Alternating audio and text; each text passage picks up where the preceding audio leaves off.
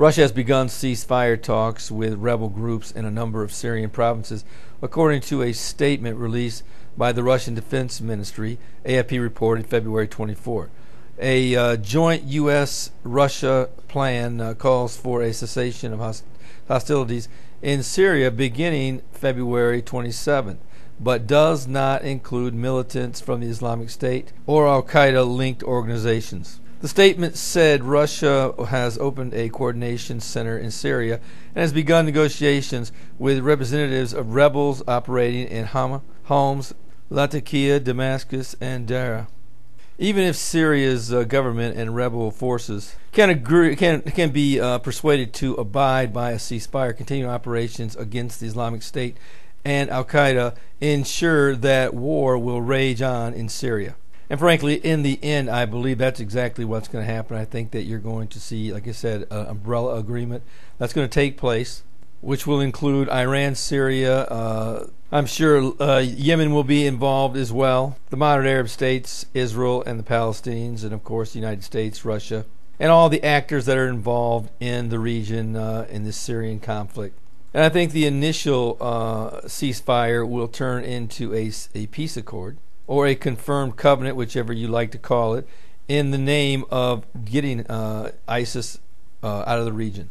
So they'll try to bring about this peace accord that will try to put all of their time and energy to be focused on ISIS. But I think in time, just the sheer number of actors that are in Syria, for which I don't believe any of them are leaving, and especially Russia or Iran, that will bring about a major conflict. You know, I think there's one factor that a lot of people simply haven't taken into consideration, and that is that oil prices, if they continue to remain low, and there was just a report that came out from Saudi Arabia that they have absolutely no intention of lowering their output at this time. So prices are going to continue to be low, and probably even lower, because right now many of the major players have decided that they would freeze their output, but the bottom line is they're at top capacity already, so that's not going to change anything. And as Iran gets further and further in online and brings about more oil into the market, that doesn't serve to bring the oil prices any lower in the near future as well. And frankly, that is killing Russia's bottom line. In fact, let me read from an article that I just got. It says Russia's limited financial resources continue to hurt the Kremlin's ability to operate as it has over the past decade. High oil prices were largely responsible for skyrocketing economic growth since Russian President Vladimir Putin's government took over in 2000. Prosperity enabled Moscow to spend liberally on its military, its economic development, and more subtly, its loans to countries in exchange for influence. But oil prices have fallen, domestic industry has slowed, and the West has placed sanctions on the country that have soured investor sentiment, creating an economic crisis for Russia. The Kremlin must now make painful decisions to keep its economy afloat, and everything is open to cuts, including foreign loans. And you know, I just seen an intelligence report on Russia that in this month alone, they are going to have to make another 5% cut. They made a 10% cut last year and the year before, but just this month alone, they're going to have to drop another 5%. This is getting completely out of hand for Russia. But the fact that they cannot give out loans any longer really puts a damper upon who they can control. And finishing up on this article, it says, if Russia neglects its allies, it risks a breakdown in relations or another country replacing its influence like the United States. However, years of wild spending have forced the Kremlin to pick and choose the countries it assists and how much it can spend without breaking its finances. We'll have to see how that works out in the future. Frankly, I believe this problem with Russia is ultimately going to turn out to be a major problem. I simply can't see how these low oil prices plus sanctions against Russia cannot develop into something that's going to bring about a major war. And as we've learned over the years, we know that the one thing that causes oil prices to skyrocket is when oil-producing countries get hit by war or even the threat of war.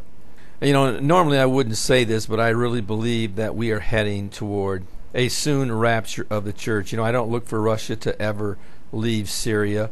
I think their next future stop is heading toward Israel and the Gog and Magog war.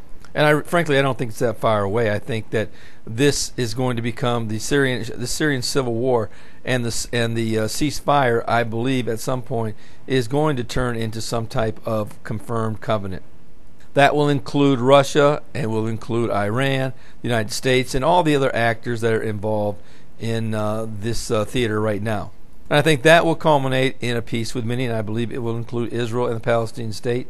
And I think that the world will listen to what King Abdullah of Jordan did say back when they went to Munich, and said that if the two-state solution will go a long way to solving the ISIS problem.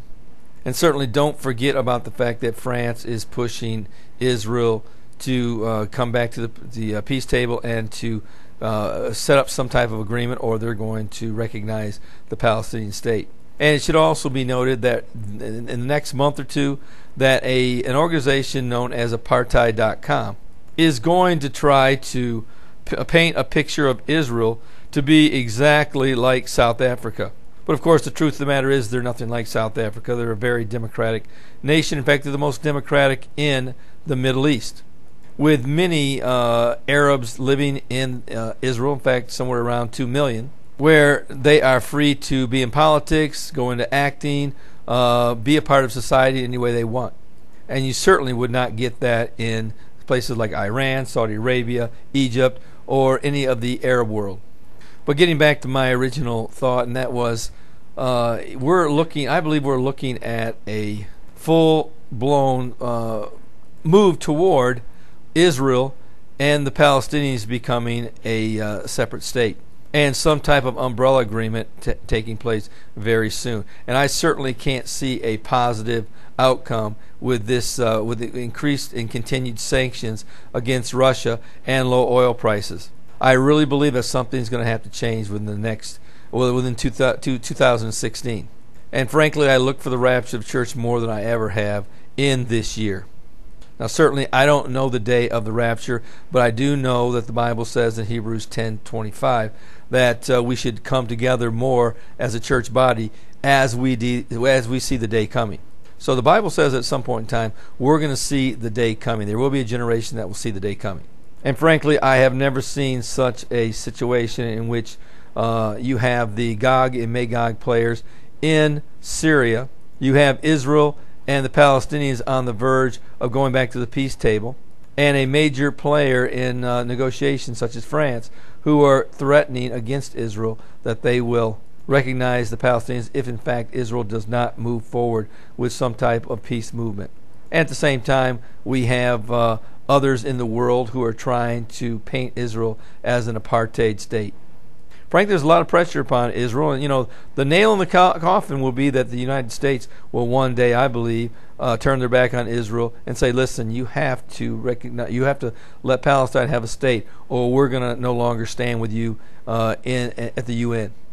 Now, frankly, I don't know that that's going to take place this year. As I've said, this is an election year, but it could very early on into 2017 take place. But frankly, I simply can't see how these players who are located where they are simply going to pick up their toys and go back to their countries in the next year or so. I frankly don't see Russia leaving Syria. I don't see any of the other actors in that area, such as Iran, or any for that matter, even the moderate Arab states leaving the area of Syria. But I think that they're going to end up staying there as some type of a monitor or control group. And ultimately, I believe that that's probably going to be the downfall and will lead to this great world war the Bible talks about in Revelation chapter 6, where this nuclear war, which I believe, the Bible says, will take the lives of 1/4 of the world's population. And it very well may all start with what the Bible says in Revelation chapter 38, verse 10, where an evil thought comes in the mind of this leader who will come down against Israel in the Gog and Magog war. That very well may spark that war. Well, as I've said before, the one thing that scares me the most is the fact that Russia continues to languish, and it just simply doesn't seem like it's going to get any better financially for them. And with the United States and the European Union continuing to sanction Russia, it doesn't look like there will be any relief anytime soon. And certainly it won't be the first time that one country has attacked another country due to sanctions. So with the combination of very low oil prices and sanctions not only from the United States but the European Union, this nightmare could go into another year for Russia. So this is definitely something I would keep my eye on to see exactly where this is going to head. I'd keep my eye on how the Civil War ceasefire is looking, where this new peace process is going with France, and if Israel does back out of it and decide to let France recognize Palestine as a state after all. And of course, low oil prices and the apartheid.com that will be taking shape next month. That's some other things that I would look at. But those things alone, I believe, are some things that ensure that 2016 is a prime month that we as prophecy watchers should be taking a look at. And if you don't know the Lord, today is the day of salvation. Don't put it off. The Bible says that it's appointed that a man wants to die. And after that, the judgment. 150,000 people die every single day. The Bible says the vast majority of them will end up in a burning hell. Don't let that happen to you. Come to the Savior today. Ask Him to forgive you your sins. And believe that He died for you. And from this day forward, live for Him. And you Christians, I do believe that it's coming very close to us being taken in the rapture of the church. Now you can leave your friends and family members to the fate of those who are left behind. And certainly they're going to tell your friends and family to take the mark of the beast and to worship his image. Or you can get them a copy of my free Tribulation Period Survival Guide, which is you can get it through the link that's right at the top left-hand corner. Or you can get a copy of a paperback version of it. They go down to the description. But whichever you choose, you need to get this into their hands as quickly as possible. Well, this is Terry Malone with the Calvary Prophecy Report.